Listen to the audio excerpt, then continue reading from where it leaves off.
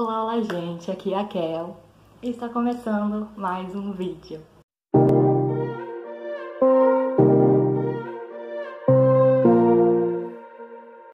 Eu fiz uma enquete no meu Instagram que era eu perguntando se vocês queriam que eu fizesse um vídeo com, tipo, a metade com e a outra metade sem spoilers de Vingadores. E vocês pediram, a maioria pediu pra eu fazer o vídeo. E agora eu estou fazendo e vamos falar o que eu achei deste filme, que sério, a Marvel surpreende em cada filme. A Marvel é demais. Nossa, cada filme a Marvel surpreende demais. Eu vou falar aqui, agora no começo, sem spoiler. Inclusive não tem muita coisa pra falar sem spoiler, eu tô louco já pra chegar na parte com spoiler. E eu vou falar quando eu for começar a falar de spoiler. E eu vou dizer pra vocês quando eu for começar a falar de spoiler. Então, vamos lá. No começo do filme já acontece muita coisa, sério. Tipo, nos 5 primeiros minutos já acontece tanta coisa que eu achei, quando eu fui assistir, que ia acontecer, tipo, muito depois, sabe? Eu assisti e falei, gente, já foi tudo que eu imaginava que ia acontecer no filme já no começo, tipo, foi muito rápido. Aconteceu muita coisa muito rápido. A produção tá incrível, gente, sério, o Thor tá demais, o Thor tá muito engraçado. Acho que muita gente tá falando disso do Thor, que o Thor tá engraçado. Mano, é sério, o Thor tá muito engraçado nesse filme. Sério, nossa, eu ri muito com o Thor nesse filme. Quando eu tava no cinema, eu assisti, tipo... Eu assisti o filme no domingo, lançou na quinta, eu assisti no domingo, porque eu queria assistir... Quanto mais antes você assistir, menos spoiler você pega, né, gente? Não dê spoiler. Gente, sério, não dê spoiler, você estraga a experiência da pessoa. Eu peguei um pequeno spoiler, mas eu não tinha certeza se era mesmo, se ia acontecer no filme ou a pessoa tava zoando. Apesar que aconteceu, né? Eu sabia... Gente, eu não tenho como falar sem spoiler. Eu só vim aqui indicar mesmo, a produção tá incrível, você vai pular da cadeira. Nossa, sério, eu pulei muito da cadeira. Minha irmã falou que depois que a gente saiu da sala, de cinema, que eu tava pulando e gritando no cinema e eu nem tchum.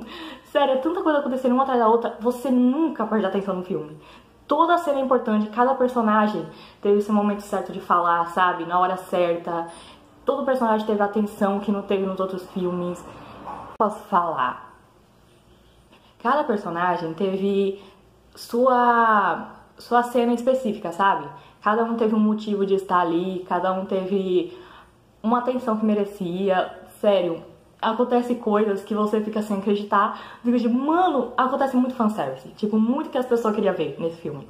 Muito, muito que as pessoas queriam ver. Tipo... Ai, gente, não tem muito o que falar sem spoiler. Sério, mas tá certinho, tá em ordem certinha. Tem um plano, o desenvolvimento dos personagens, tem a parte certinha, onde eles executam o plano e a conclusão.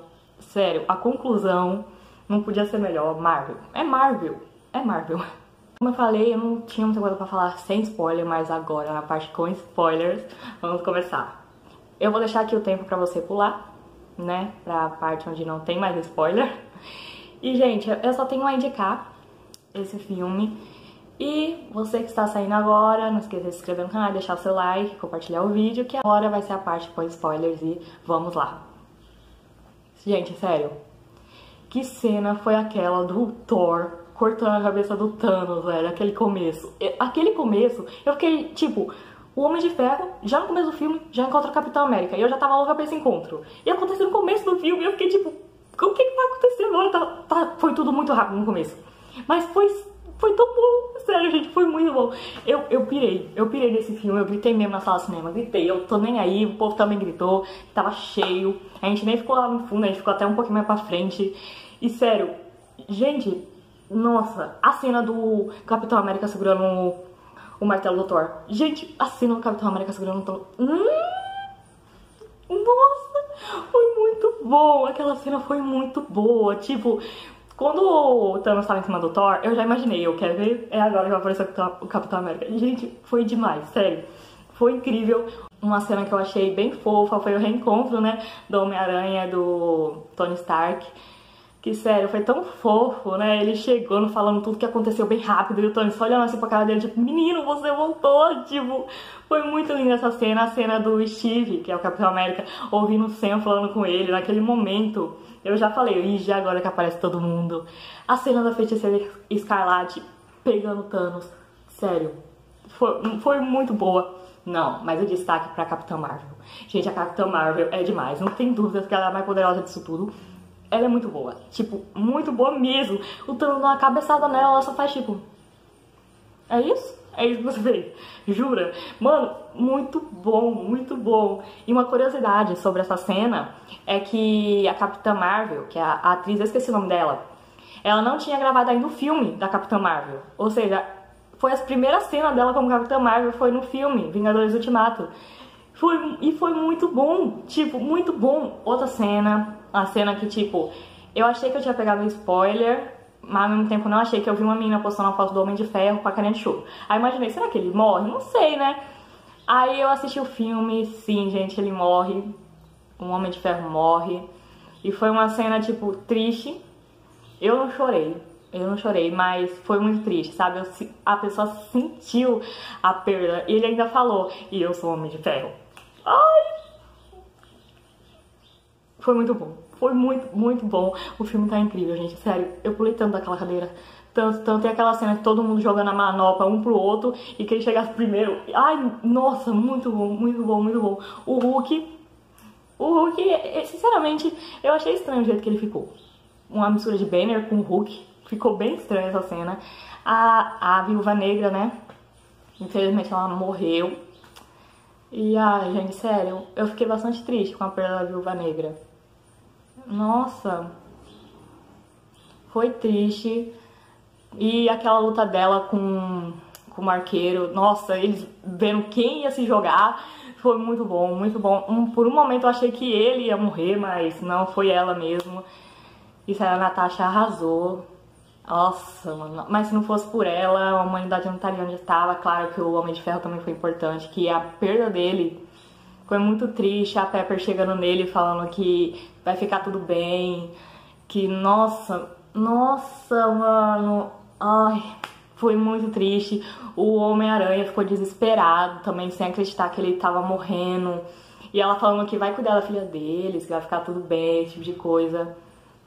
Foi uma cena realmente muito, muito pesada, sabe? Não é pesada, foi uma cena triste e ao mesmo tempo emocionante. Foi muito emocionante essa cena. Foi muito emocionante.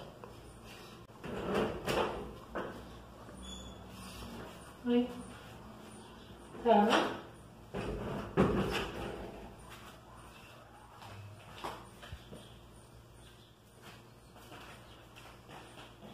A cena do portal, onde começa a abrir os portais e aparece o...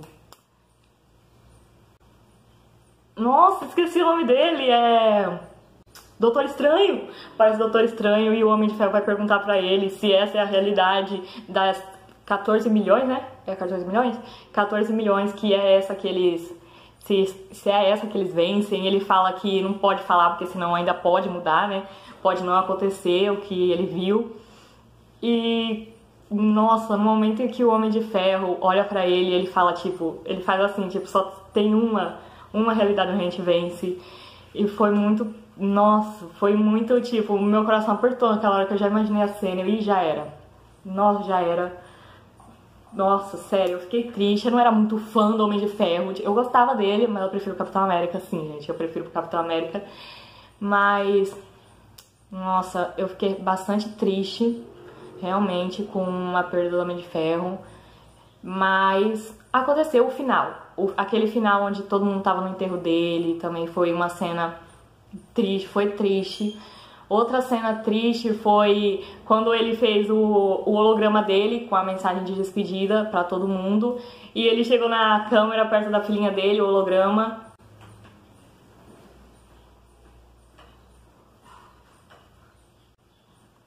Ele chegou na filha dele e falou, eu te amo 1.000 milhão, né? É assim, não era? 1.000 milhão, não era?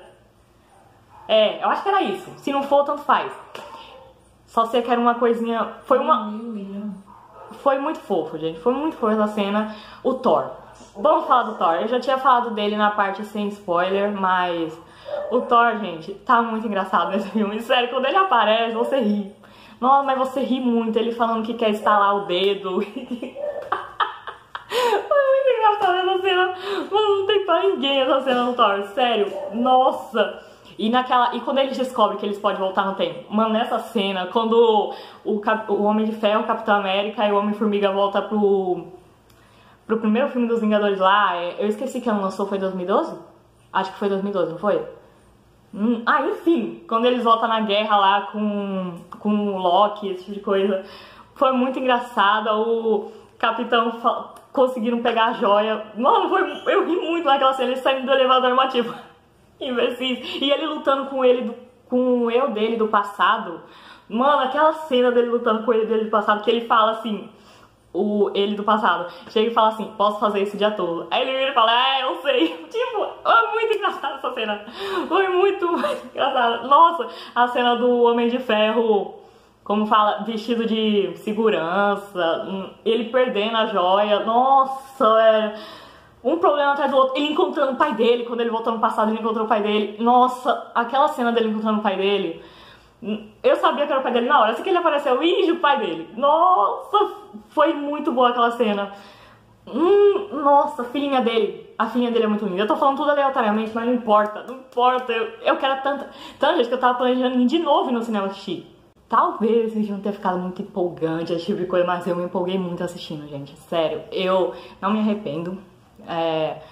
Queria que tivesse mais filme? Queria, mas infelizmente foi o último dos Vingadores. A cena também do Pantera Negra chegando. Todo mundo chegando, na verdade, aquela cena foi muito boa. Os portais se abrindo, muito, muito boa. A cena do Homem-Aranha falando que consegue sozinho, mas na verdade ele tava cercado, depois ele fala que não consegue não. Foi muito bom. Talvez eu tenha esquecido alguma coisa, mas eu acho que... Não, eles voltando no tempo. Nossa, aquela cena deles voltando no tempo foi muito engraçado. Eles fazendo os testes, dando tudo errado. O Homem-Formiga voltando velho, o Homem-Formiga voltando criança. Aí depois o Tony Stark chega no Capitão América e fala, ele virou um bebê, não foi? Mano, foi muito bom essa cena, foi muito engraçado. Nossa, foi muito bom. Eu não vou falar mais, porque senão eu acho que eu vou falar o filme inteiro aqui. Sendo que eu acabei de falar, que talvez eu não lembre. Enfim. Não se esqueçam de se inscrever no canal, de deixar o seu like, que é muito importante. E me seguir nas redes sociais, Instagram, @caixalecarla, Twitter, @caixalecarla com 2 no final. Compartilhe o vídeo. Um beijo, fiquem com Deus e até o próximo vídeo.